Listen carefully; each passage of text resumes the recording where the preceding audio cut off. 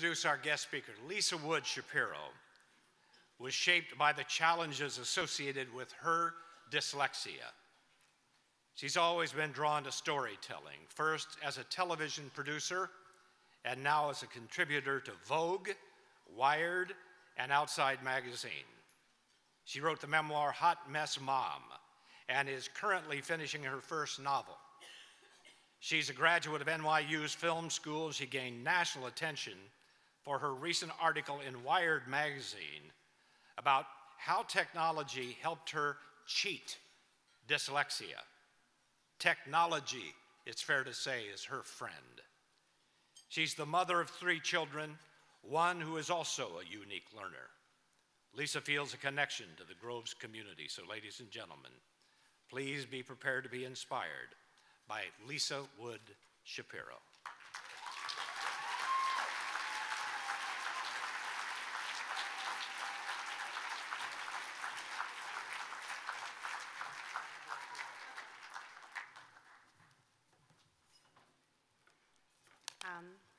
I'm honored to be here tonight, and this is my first time in Minnesota, and you're all so nice. And I don't know if it's because I'm from Brooklyn or we have to work on ourselves. Anyway, but everybody, like the Lyft driver who I couldn't meet, and then she picked me up, and she was like, "That's all right." Anyway, it was just everybody's nice. But why I'm here? I met many of your children yesterday at Groves Academy, and they shared their own struggles with learning and how their lives had changed for the better since attending Groves. What they had to say was both moving and at times profound, and what a wonderful school. I'm so impressed.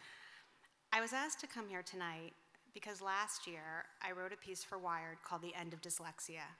I wrote about being diagnosed in 2nd grade and how I spent years in rigorous instruction and summer school using some very old techniques to learn to read.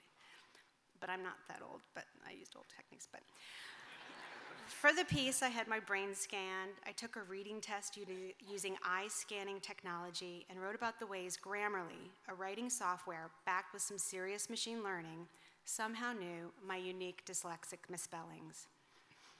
Better than any spell check I had ever used, Grammarly got me. I wrote about how technology will deliver a post-dyslexic world. And lastly, I wrote about how I hid the fact that I had dyslexia because I make my living as a writer. It was the toughest piece I'd ever written, more difficult than the memoir on new motherhood, more revealing than my adventures in online dating, riskier than taking ayahuasca, the psychedelic drug, and more confessional than the time I took my 3 children on a bittersweet trip into the woods to a sporting camp right after they learned I was getting a divorce. Yes, writing about how I saw words was the most personal of them all. The day it went live, I wondered if it would be my last assignment. We live in the age of the Googled life. There was no going back. And would it make that tangible connection, the bond between writer and reader? My story would be shared thousands of times, picked up on other platforms and outlets, and emails filled my inbox. Readers shared their private memories, pain, triumphs, their life stories, sometimes 600, 800, 1,200 words long. I had to put a disclaimer on my website that I was overwhelmed and would try and read and answer everyone's email, and everyone that connected with me might hear back from me, but it would take time. Mothers asked if I could call their children. Others asked if I could reach out to their adult sons and daughters. Wives told me that their doubting husbands now believed dyslexia was real. I mean, there are people like that. Men and women a generation older told me about their unmet needs in schools ill-equipped to deal with their unique learning. And I felt very much like the receiver of memory and Lois Lowry's The Giver. I don't have to tell you, this thing, how we see words, it goes deep. I found readers in the most unexpected places. Last fall, as I was being wheeled into the operating room for emergency surgery, a doctor looked down at me and with a big smile, she said, "I'm dyslexic too." I didn't say this then, but at that moment, all I thought was, I hope you know your left from your right better than I do.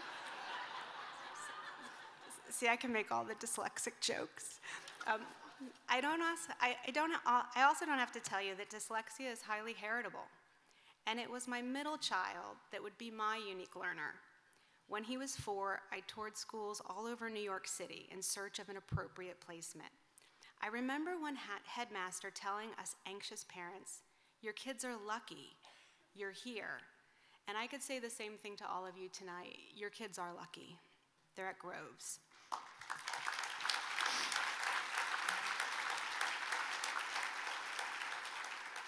And then he said, "I hate to tell you all this, but life is going to be harder for your kids. They will work harder." I didn't want my son to experience what I went through, and I kept asking his teachers and therapists the same question: when is he going to catch up? That morning, the headmaster answered it. It's not that they're behind on the path. They took a completely different road. I left the school in a funk. What I longed for, what I wanted to know, was how does his story end? I confess, I also suffer from America's fascination, obsession really, with early achievement. Our own spin on the hero's journey, the prodigy. This country loves a Mozart. It makes for a great segment on 60 Minutes, the young athlete, the tiny polyglot, the toddler reader, their glossy profiles write themselves. And this infatuation with the young genius who picks up reading, music, or math with ease carries over into our other narratives. The reverence for the baby-faced tech founders, the pint-sized Olympians. The age of genius in America is infancy. And what's lost is that other narrative, the one where a hero builds mastery over time. And so to embrace the dyslexic child is to embrace the hero's journey, that of Odysseus, Katniss Everdeen, Harry Potter. But I hadn't arrived there yet. I wanted things to be easy for my kids. I've since changed my mind, but. In writing the Wired story, I visited Dr. Guinevere Eden, who's the director of the Center for Study of Learning at Georgetown University. There, I had my brain scanned by a functional magnetic imaging machine while I read text. I think I told her, like, well, it's not going to look dyslexic, because I outgrew it. It was totally dyslexic. It was like completely dyslexic brain. And I actually didn't want to have it in Wired, but that wouldn't be journalistically ethical. But Dr. Eden gives the test to participants in her brain study for activity to dyslexics both before and after intensive intervention. She discovered that through intervention, the dyslexic brain showed activity in areas that weren't activated before. She explained how reading is a relatively new activity for humans. From an evolutionary perspective, our brains were not designed to read. Reading hijacks an area of the brain where we identify objects. To put that in context, when I did a story of psychedelics for Vogue, I learned that we have receptors in our brain for DMT. Our brains co-evolved to take psychedelics. Not really for reading, but reading is maybe 6,000 years old. For the general population at large, a few hundred years. There is no quick fix or cure for dyslexia, though people did reach out to me to cure me after the piece came out. I didn't do it. As Dr. Eden's study proved, to rewire the dyslexic brain is to have hard, intense instruction over long hours. What if this is exactly what the worker of the future needed to succeed in the new economy? What if it wasn't a burden, but a built-in obstacle course of the mind? What if it is what Cal Newport calls in his fabulous book, Deep Work, just that, deep work? And deep work focuses on working without the internet, iPhone distraction, and this applies to the way dyslexic children have to focus to learn to read. Perhaps knowing that they can do this kind of work will stay with them as adults. What if, in doing this work that is slow-going, at times tedious, also builds endurance? What if knowing a hard truth early on was a good thing? And what if it revealed another necessary tool for success, a growth mindset? Carol Dweck's book, Mindset, lays out the traits of both the fixed and growth mindset, and why those with a growth mindset are positioned for success. The fixed mindset embraces the myth of the instantly good, the prodigy phenomenon. Those with a fixed mindset will assume, after trying and failing at something, that they weren't meant to do it. while those with a growth mindset surrender to the idea that while they may not be good at something right away, a new skill, a new sport, writing code, they have the option to work at it, gaining mastery over time. Dyslexia is a catapult for that thinking. Recently, I was listening to Shane Parrish's brilliant podcast, The Knowledge Project, and his guest was Toby Lutke, co-founder and CEO of Shopify, the most popular shopping cart system for e-commerce industry. And to know how influential Shopify is, every 70 seconds, someone with a new online store makes their first sale. Shopify has made entrepreneurs of hundreds of thousands of people. And as the interview progresses, Toby says, everything at Shopify is built around the idea that if someone shows up with a fixed mindset, we convert them to a growth mindset quickly. And my blink response was, this dude's dyslexic. Finally, it's like a game I play now. Okay. Finally, when asked what he's reading, Toby says, well, I'm dyslexic, so it takes me a long time, and I thought I knew it. And he went on to say something else that I love, and it was about this view of failure. He referred to it as the discovery of things that didn't work out.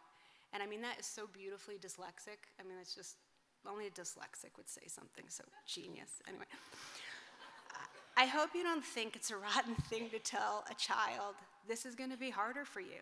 You're gonna learn how to stretch your brain. You're rewiring it with this intensive work, hopefully in the ideal setting of a small class like Groves, where you have to focus on this thing that perhaps humans weren't even designed to do.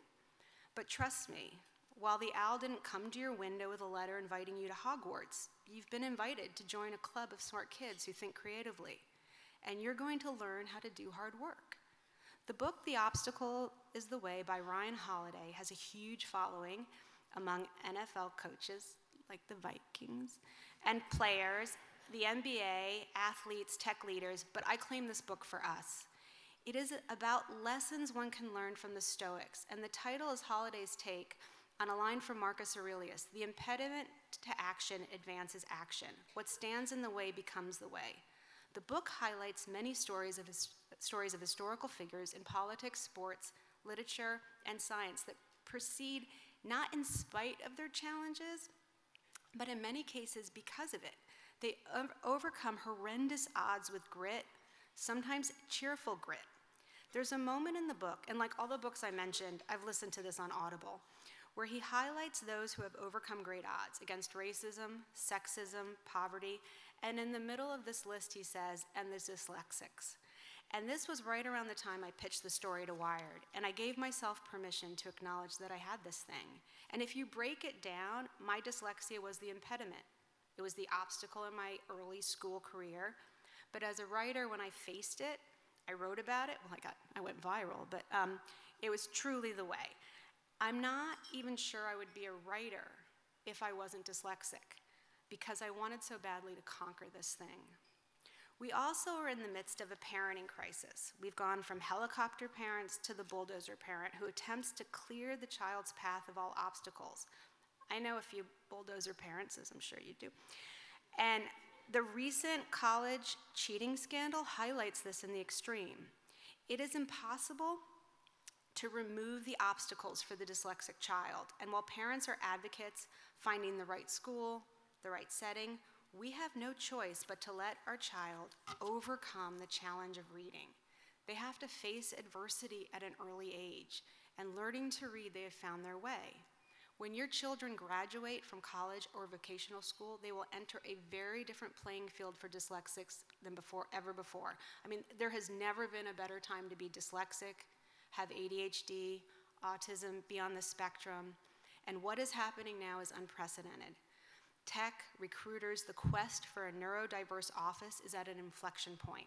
Prominent companies have reformed their HR process in order to access neurodiverse talent. Companies like Hewlett-Packard, Microsoft, Ford, and many others like Dell, JP Morgan Chase, IBM have efforts on the way and are eliminating bias from the recruiting process. No longer is the talented autistic worker stymied by a lack of interview skills. The dyslexic worker has writing assistant software, dictation to text software, accessibility tech is a growth market, and companies like Microsoft and IBM take it very seriously. And while we are in the early days, the strides in software development and recruiting for the neurodiverse office of the future are exponential.